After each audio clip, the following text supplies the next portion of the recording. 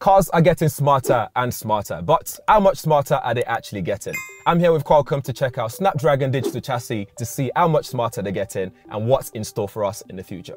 To fully demonstrate what the Snapdragon Digital Chassis can currently do, I'm sat in the latest Mercedes-Benz E-Class to show you exactly that. So in front of us is the latest Mercedes-Benz user experience multimedia system, and this is powered by Snapdragon Cockpit and Auto Connectivity platforms. And what does that actually mean for you? So in front of us we have this immersive 3 display system, so a display for the passenger, a display that contains all your infotainment experience and your instrument cluster as well, which, by the way, this is 3D. I know you can't see that on camera, but that looks amazing. Talking about this central display, it's nice and big. The colors are sharp. In fact, we're looking at how intuitive the system is. So we'll look at the map system here. Even though it's all in 3D, everything's rendered very quickly and very responsive.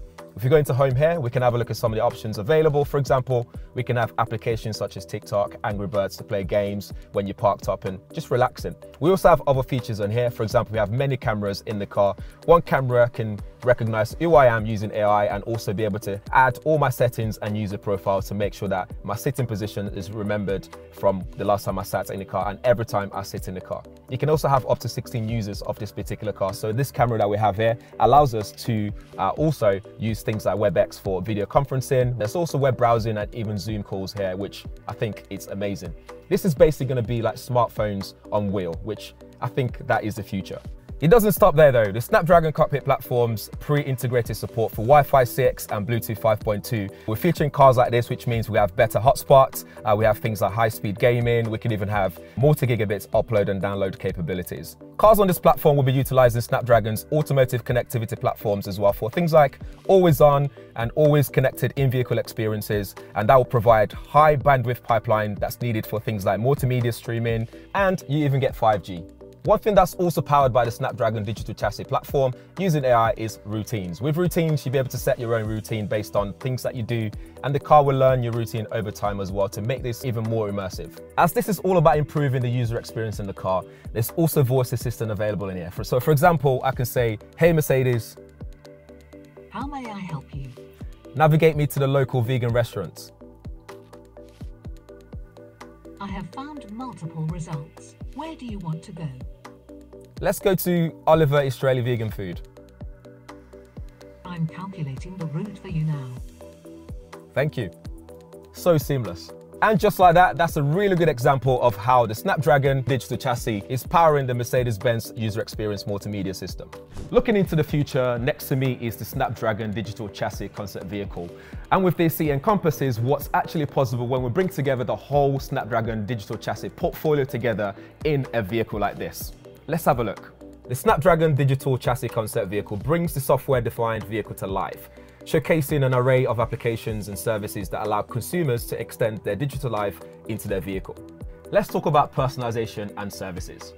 Integrated with a suite of automotive services and powered by artificial intelligence, software-defined cockpits provide a natural and intuitive experience for occupants that improves over time. So when you get into the car, one of the first things you want to do is identify who's driving. And using the camera system in the car, it's able to identify myself, I start the car, and things like my seating position, the climate control, all my individual personalized settings are activated straight away.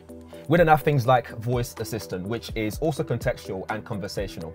With this, I can ask for things like what's on my calendar today.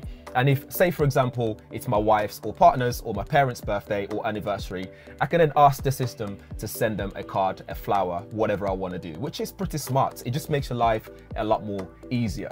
It doesn't stop there though, then we have biometrics. So using the same system, it's able to identify myself for payments. So when I'm sending that card or the flower or present to someone, it's able to check for security measures to make sure that's actually me ordering those things. With interactive assistants, all individual passengers also benefit from a conversational virtual assistant that's tuned into their own specific audio zones.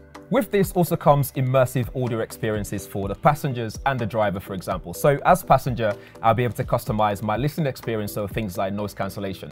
And as the driver at the front, if I'm on a remote video call or just a voice call, for example, I can also customize my experience by making sure that the noise around the car is not affecting my phone call. So for example, if I have kids crying at the back, it's able to isolate my voice at the front to make sure that I can hear the call and they can hear me clearly.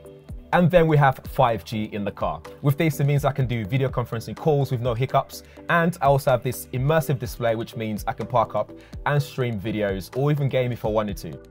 Or if I got kids at the back, it means they can remain connected to their friends by gaming online and just have a better driving experience. With the future gearing towards autonomous driving, we need to have a solid safety system, so your ADAS system. With this, it just means like a vehicle like this is constantly monitoring what's going around using cameras and all kind of different technology. And with this, it means it knows what's going around there, it knows exactly where the car is, and it doesn't stop there. There's also a camera that's recording what's going on inside, stored to the cloud. So in an unfortunate situation where you have to send footage to places like your insurance, law enforcement, this will take out all the guesswork and do all that for you, which again just means it's very intuitive.